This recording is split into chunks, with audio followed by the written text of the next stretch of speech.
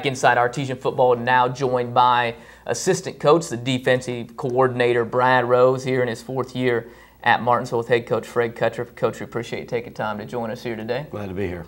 Let's talk a little bit about the team so far this season. Very close. It's 0-4. You've had to deal with a lot of injuries. And on the defensive side, you haven't had maybe as many as what the offensive side has, but it was a huge one with Bo Shields going down. How has the team tried to adjust to life, I guess, without Bo out there? Well, we've had some good kids step up. Joe Moriarty has stepped up his game, moved from a defensive end spot that he was comfortable with and did a real good job with this year.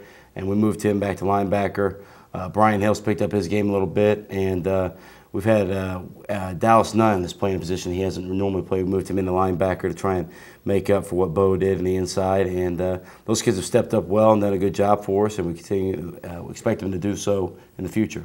What are some of the things maybe you've had to do or adjust-wise defensively? You come in, you work all season in the off-season to get ready for what you want to do with the personnel you have, and then you have some injuries, you have to shuffle some kids around. What are some of the things that you guys have had to do here in the last couple of weeks? Try and keep things simple. You know, the job as a coach is to put the kids in the right position to make a play and make their job easier. And so we've done that with, you know, like I said, trying to help Joe out, putting another linebacker in the mix in the middle. That way he doesn't have to cover as much ground. Brought in, put some safeties in some different spots to give us more numbers in the box against the run. Again, trying to help out where Bo was that player where if something was mixed up, you know, he was the wideout. Right. He was the little stroker. He was the little eraser out there. Yeah. He raced it all up, and we were ready to play ball the next down. Well, we don't have that now, so we've had to get you know, do some things, tweak some things, put some guys in different positions to try and accommodate that. And I think we've done that so far.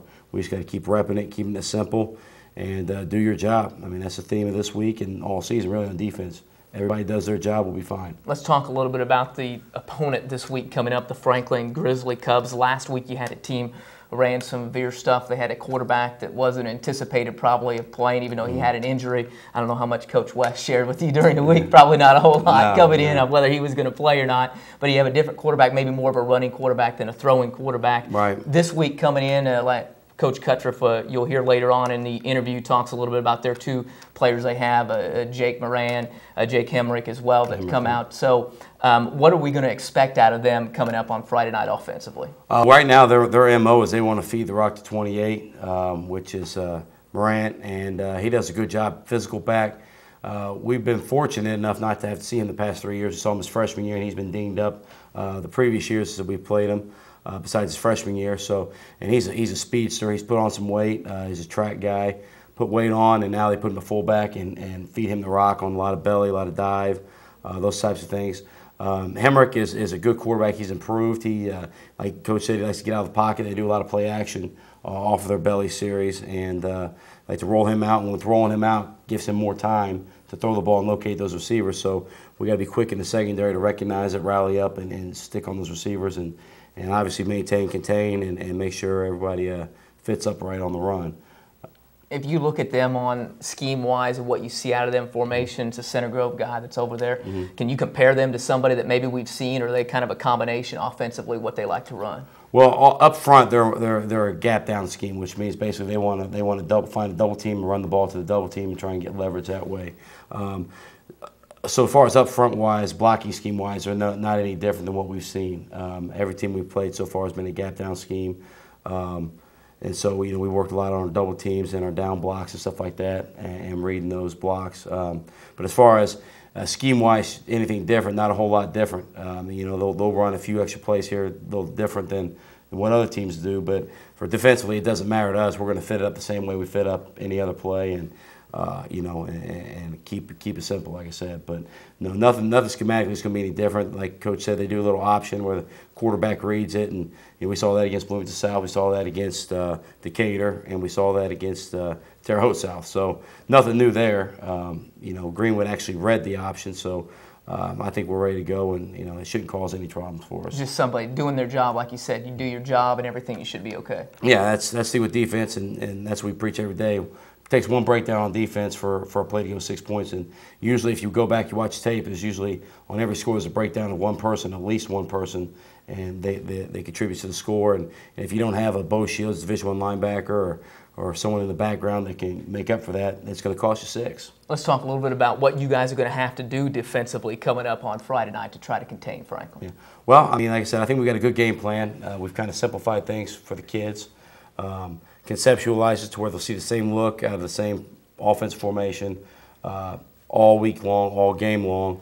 And like I said, we've had some kids step up. Joe and Brian and Jeremy Mills really played a heck of a game last week up front. Zach Woods did, and they're seniors, so that's expected. And we expect the same out of them this week.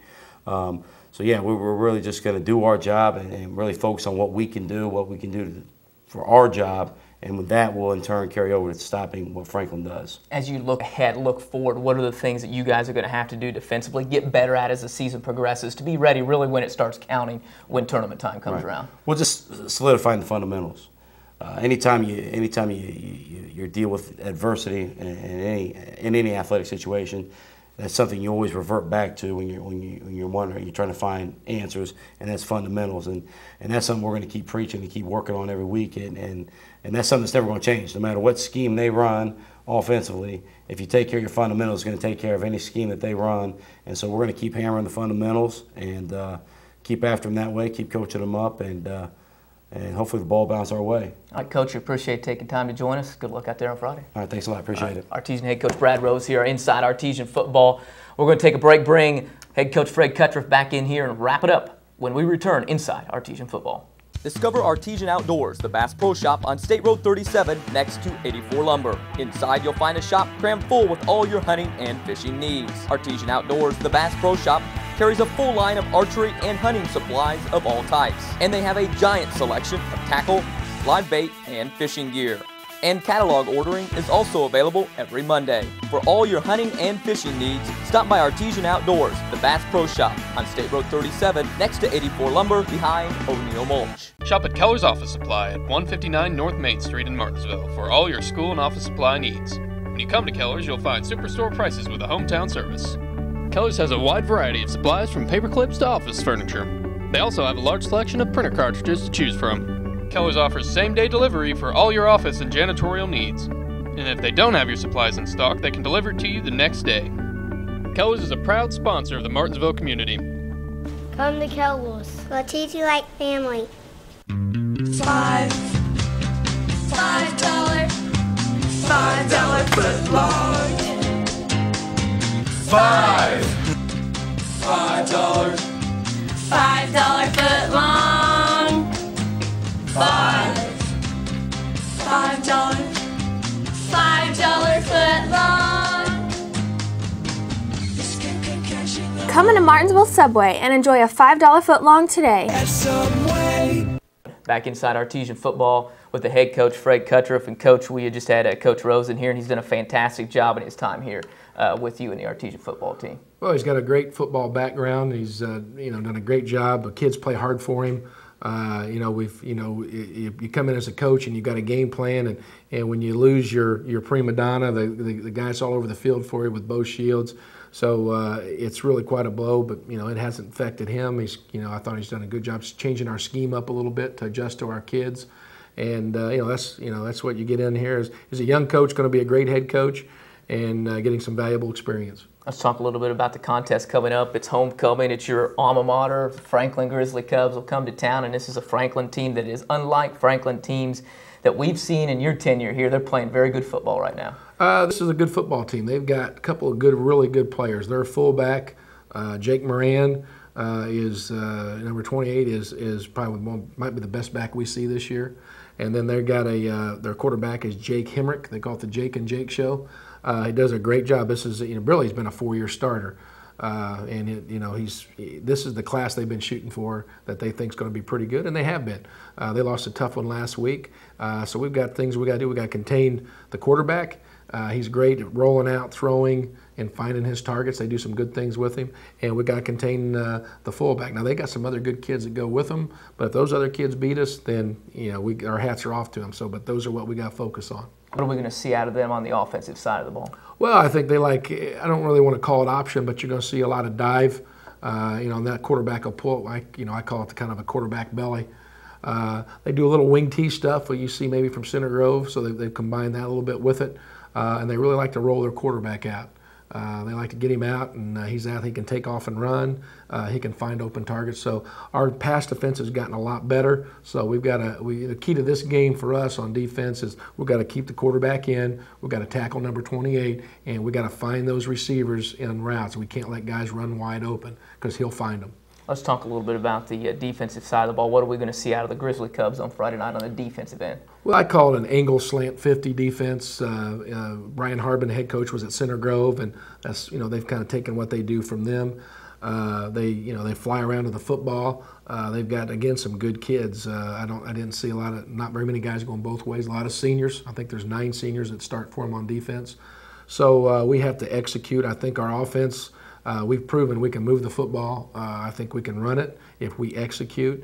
And we got to have some kind of, like last week it started, we're going to have a couple more kids step up and catch the football. And I think they're going to try to do a lot of slanting to confuse us. Our line is fairly young, but now our line is in their 5th game. So those youngsters ought to be ready for some of this. And they're not as big. They got a big nose man, but they're not as big as some of the teams we have seen, but they're very quick.